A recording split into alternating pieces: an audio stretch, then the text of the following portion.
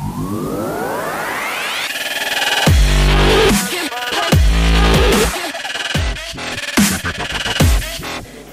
Oh, I'm up and live. Hello. God, oh wow, everyone totally woke up. Hi. I'm going to give you all a chance to be able to kind of settle in and that sort of thing and kind of, frankly, hear how loud it is in the room so I'm not blowing you out. And my sound guy stepped away. Okay. Also, pro tip, put your phone on airplane mode because your phone actually does have the capacity to interfere with your mics on occasion. And also, you don't want to get distracted by anybody harassing you on Twitter. Yeah, no, just come on in, get settled. No big deal. We'll wait for the drum circle to die down. Or maybe it'll be a background drum circle. Dunno. But this is work on the wrong things first. I'm going to rant at you guys for about 20 minutes or so, and then we'll talk. And you can get a chance to be able to tell me what you think. Because frankly, I don't really want to hear the sound of my own voice for more than about 20 minutes, and I'm sure you guys are the same. Unfortunately, I'm a speaker, so you're stuck with me. Yeah. Other pieces about me, I am, well, at Amy on Twitter, and I'm Amy, and you can find me here all week. I am the Gluster community lead at Red Hat, but pieces of my work will kind of drop in and out of this talk. This talk is really more about being part of technology and being part of, frankly, what it means to be in the world. I wrote this talk back in October-ish, and it turns out a lot of things have changed. So I'm going to try not to bring most of that in, but you'll see it. There's bits of this that kind of comes together. So, cool. Looks like we've got most everybody here. And let's see if I can make the clicker work. No. Magic. No magic today. There was magic and now there is not. All right. Rock and roll. Yeah, I keep trying for magic, but no. So, the initial piece that I'm going to bring to you is, it is way, way too easy as far as all of our technology goes to get caught into a path where you're like, you know, I must be doing it wrong. Everyone else seems to totally understand all of this technology, and I feel like a moron every single day. I see nods, I see smiles, I see, yeah. And the problem with feeling that way is that that's actually wrong. We have an obsession, I think, in tech that you have to be working on all the right things, like do the right thing first, and I see it all over Silicon Valley, and I see it all over, frankly, every time that you get off an airplane and you see like those lines on the jet runway about like, oh, yes, we're working on all the right things. I think we need to let go of that obsession. So, I give you work on the wrong things first. And of course, there we go. Super. So, this I believe. But in order to tell you that story, I gotta tell you this story. I'm an American, you can tell. Yeah. Thank you. We love you too. So, this, I believe, was one of my favorite regular features on NPR, our national public radio. It's come up a few different times. It's a kind of piece where normal Americans step in and they tell you about what it is that they really value. These pieces were really moving in their honesty and their focus on what really mattered. And that's why I was thinking, okay, build stuff for the things that really matter. Let me tell you a story. What I really, really loved about these pieces was that they were so vulnerable, and they were so small. It wasn't anybody important. It wasn't anybody that you knew. It would be like the mailman coming in and tell you, hey, this is what I really value. And it turns out it's actually based off of a 1950s radio program of the same name. It was hosted by Edward R. Murrow. And it's funny, because in creating the program, he said that it sought to point towards the common meeting ground of beliefs, which is the essence of brotherhood and the floor of our civilization. And they started this back again in like the 1990s or so. But what they said at the time was, as in the 1950s, this is a time when belief is dividing the nation and the world.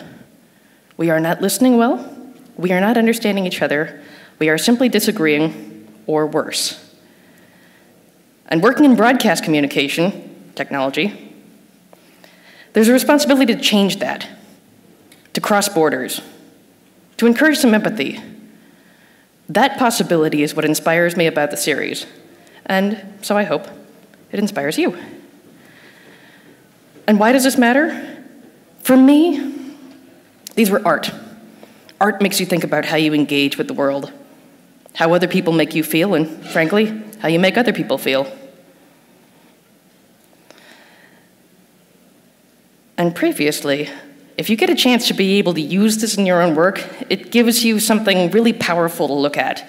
I go back and I look at the writings that I have done in the format of this, I believe, and they just have a ton of power for me.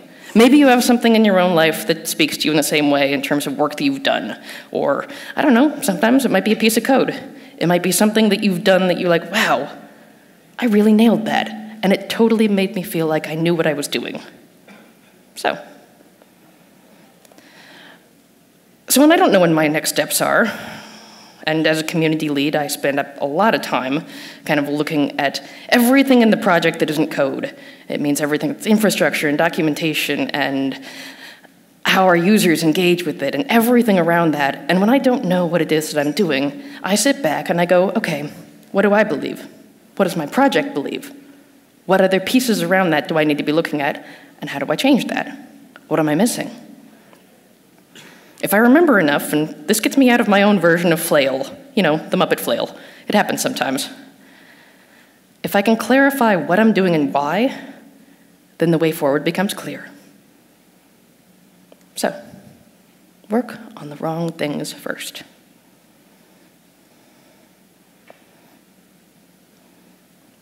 I believe in finding your way forward by doing more, not less.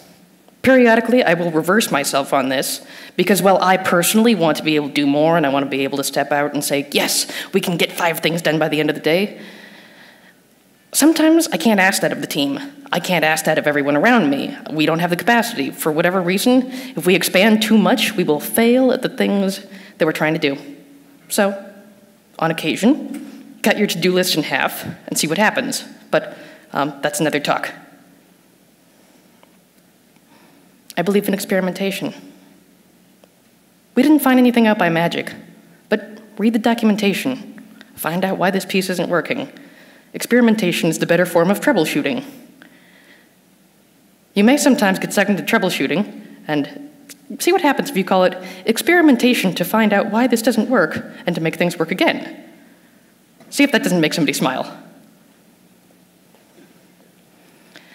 I believe there is no one right way. Initially, I was thinking about the container landscape as I was coming towards this particular conference. And do you all know containers?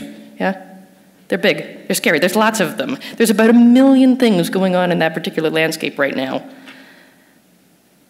And initially, I was thinking about it as, you know what? I don't understand containers, and you don't either. And that's not quite true. And Kelsey Hightower actually set me straight last week about that. He talks about how the container landscape is a platform that's kind of replaced VMs. It's replaced what we were working on before. Understand where we were coming from in order to figure out where we are going. And in some ways, we've started shipping code from our laptops, and now we're in the point of like, great, we're going to ship your laptop because that's the only place that it works. What this landscape is about now is seeing all of the tricky enterprise things that led us up to here, and there is no one right solution. What matters at this moment is being able to see what the tools and paths are of the time and being able to change directions when you need to. I believe the world has expanded even further than we know about, and that no one person can understand all of it. So, to my previous comments about container landscape and everything else, there's way too much in here for everybody to understand. Stop looking at, oh, you don't understand this, and kind of looking at people crazy when they're like, oh, no, I don't. Because it turns out maybe they have like the inner workings of COBOL, or maybe their spreadsheet foo is just way better than yours, or maybe they're Google foo. I believe in kindness. I believe that kindness extends towards bridging the divide between non-technical and technical. I don't actually believe that we actually need to keep this divide, but I understand why we have it. I believe that Shakespeare was right, and that there are more things between heaven and earth than I dreamt of in your philosophy. And when I had an office, which I don't anymore, now I just have the whole world as my office, I had this in it to remind me that perhaps I didn't know everything, and I didn't have to know everything. I believe in parsimony. What is parsimony? It's a big word that means use little words. Why use 18 words when 3 will do? I believe it's an email. If you get an email from me and it's only 2 lines, it's not you, it's me. I believe this in documentation. I believe this in meetings, and I believe this in technology. It's kind of like that line, if I had a longer time, you would have gotten a shorter message. I believe that kindness extends in using short words. I believe in creating space for us to mess up in. It's kind of like experimentation, but it's a little different. How will you know what the really important stuff is until you screw up on it? In a previous life, I was a project manager, and I kept the trains running on time, and I kept the developers from, going off and weeping quietly into their code, or when they did, I kept the clients from it. And I brought together all the estimates, and I did all the client communication. And at one time, I delivered bad news through email. Never do this. Because I found out why. I found out why because it got so much worse from there. I learned that people need space and time to be able to react and to be able to change plans, and that needs to happen in real time. That's why I believe in creating a space. I believe that words have meaning, and we show our values through our words. This also means that when you use words that aren't right, it's important to own that and change it and try again. I believe that our actions towards each other indicate our humanity, our goals, and our collective achievements. Do you respect the team that you work on? Or if you don't, why not? Why are you there? Your actions and your words show this. One thing that I continue to work on over time is an infrastructure. If it's hosting, continuous integration, continuous delivery, I love all of it. And part of the reason that I enjoy this so much is that when it's stable, you have a fantastic foundation to be able to build your work off of. When it's not, if your build pipeline continually falls over, or if your code magically disappears due to some config management tool, your website is constantly down, what's the point? Why would you contribute to an open source initiative that can't support the work that you're doing? Maybe you love infrastructure too. Maybe you think it's boring, that's fine. I believe in the campfire rule, that we leave places cleaner than we found them. If you find a place in the forest that's a mess, clean it up. Maybe some of the next talks can be all of the places in the forest that need cleaning up. We could take that big map of the internet, including like Null Island, and start pointing out the places that need to be fixed. But I also believe that we have the best chance to change things when we understand how they came to happen. We didn't come to this level of complexity overnight, and things are not going to get any less complex. Things like microservices. Now you have a million different things to be able to debug, and it's like a murder mystery to figure out what's breaking where. And this also means that documentation will matter even more. Who actually enjoys writing documentation? Okay, that's more hands than I expected.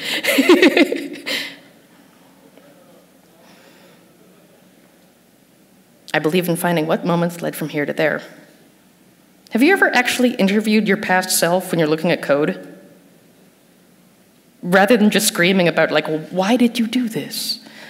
Try to remember what happened. Try to remember what led you from here to there, because chances are you're going to do the same thing to yourself in 2 weeks. I believe that the agency of an individual person that we can have on the course of history is tremendous. Within our own work, this can be like, oh, you broke the build, and you've just kind of destroyed all of our work for the rest of the week. Or sometimes it's the person that pressed the wrong button that discovered like a really heinous bug in the workflow, like, we have 3 sites and we deleted 2 of them, and 1 of them was actually live. Good luck finding that one. So there's those individual things, but it can also be the person with the vision to say, you know, the things we're doing here look like a really amazing content creation platform if we start thinking about what this user needs. Or, you know, what would it be like if electric cars were affordable? Given the right timing and the right colleagues and the right ideas, those little day-to-day things can start adding up to monumental achievements. And I'm not taking into account the fact that there are way too many things to work with, but break it down. Make it smaller. I believe that work that we can do will matter a great deal in the future, even if we can't see it now. I can't look back on the last 3 days or 3 months and say that one thing that I did that one day mattered. But over the course of 3 years, I can see it. And sometimes it's actually easier to see other people's work rather than your own. So, work on the wrong things first. All of those little things just add up. I believe that you don't get a chance to be able to figure out what it is that you really want and are inspired to by magic. It doesn't come fully formed. And where did you start? Some people started out in support, I think probably most of us, and you got a chance to be able to see why support mattered, because somebody had a problem and you could fix it. I believe that you find your way slowly, kind of like reading a map, and the map is different for all of us. Who got a computer science degree? Okay. How many of you feel like you're actually using that degree? A much smaller amount. But didn't getting the degree matter more? Because you got a chance to be able to figure out what it looked like to do the same thing day in and day out for 4 years or more. I think that matters. I believe that you learn more about what you want from the things that you hate and not the things that you love. And I don't really like that belief, if I'm honest.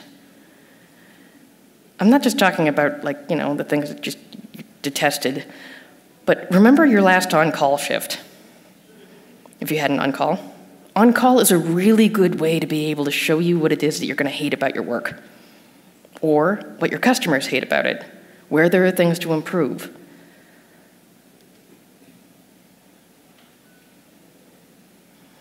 The experiences that leave us cold and give us nightmares are the ones that stick with us. Those are our most valuable and useful memories. I did not say they were happy. I just said they were useful. I see some nods and some kind of like grimaces out there. And these are our wrong things. They instruct us, they keep us honest. They tell us we're on the map.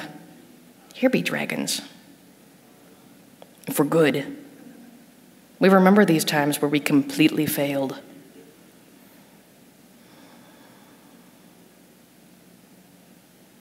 We take the lessons that we needed to learn, but I hope that we can leave the things that we had no control over.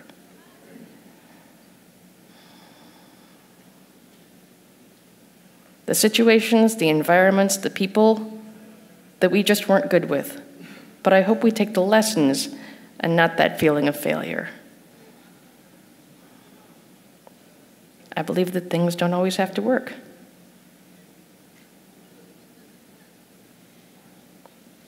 I believe that sometimes you have to walk away when you've done everything you can.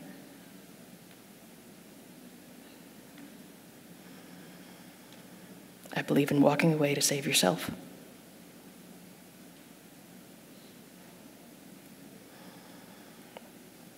I believe that not everything is perfect. And I believe that we have a duty to be able to take on fixing the messes that we can see. I'm now kind of excited about being able to build out a map, a forest of all of the things that we need to be able to fix. It might be a long talk. I also believe that everything has a downside, that there is that one project that looks like it's going to be the most amazing thing ever, and there's still going to be a downside. I believe that nothing is perfect.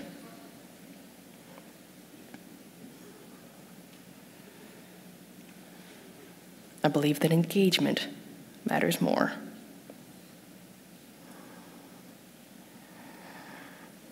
I think that we work best when we are entangled in something to be able to see the really important pieces about it, why it matters, but also its flaws.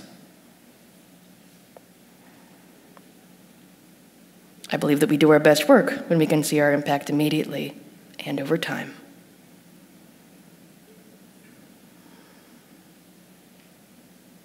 I believe that we all have this capacity and that we can encourage it in others.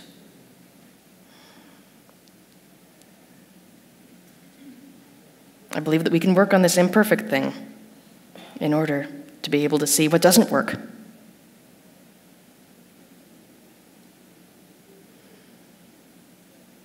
believe that when we belittle each other for our work in the space, we lose sight of the power that we have.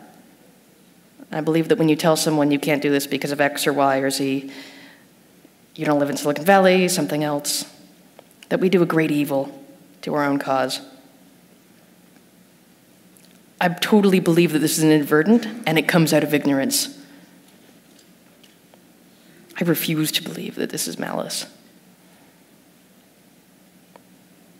I believe that our technology exists for a more free and a more open world.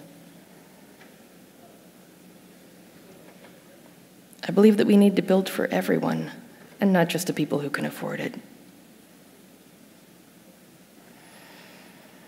I believe that we need to think about our technology infrastructure as a public good and not as a private pay-for-access service, but I have been in open source for a long time, so I will preach this for a long, long time to come. I believe that we need to have access for all people. I believe we can do better. This I believe. Just give yourself that kind of permission to go ahead and work on the wrong things first. And I found this as I was basically building out all the talk.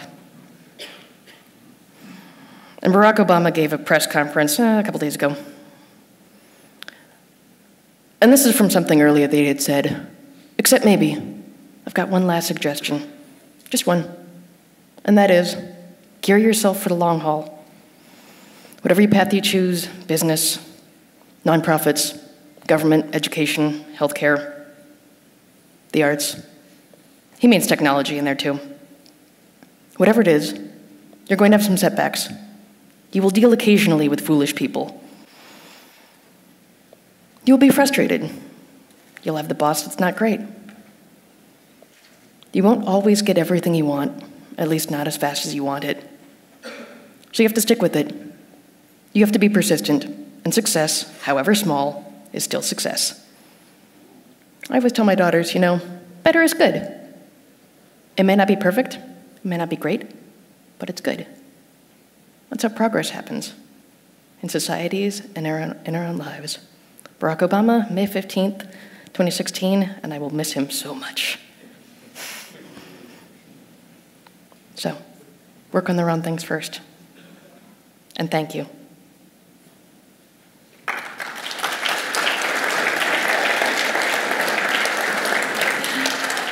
You can come and give me questions, but it's not really a talk about questions in the same sort of way, if I'm honest. But I told you I was going to rant for about 20 minutes, and I mostly did. So what do you want to talk about? Anything come up for you? Oh, how do you know when to give up on the wrong thing? When you can't imagine yourself continuing to do it anymore. When at some point you're like, oh gosh, like bad things are going to happen if I continue to work on this. And sometimes it's sort of like you can get fired, and that's a great way to know that you should not be there anymore. That one's fun. Or I think the harder one is knowing when to fire yourself, and I think that's the question that you're asking. I can come back to that. Yes, real more life scenarios, interviewing your past self. And what happens if you don't have a map? You might have a map in front of you, but it's hard to be able to say what it is. It's hard to be able to go back and be like, well, from here to there, and there to the future. If you have someone in your life who's been there maybe like 15, 20 years in tech, ask them what the scenario that you're in feels like. See what happens from there. How do you come up with this type of presentation? This is a new style for me. I don't normally give these kind of like me on a stage and the monologues type, but think about the pieces of art that you really admire, the pieces of theater that you like, and try to do a talk around that. I agree. I believe the world will miss Barack, but I will miss him dreadfully. And I love how that particular good is better came up at the right time. I will take real life scenarios from the crowd as well. Or you can find me. I'm here today, I'm here tomorrow. All right. I think that's it. Thank you so much.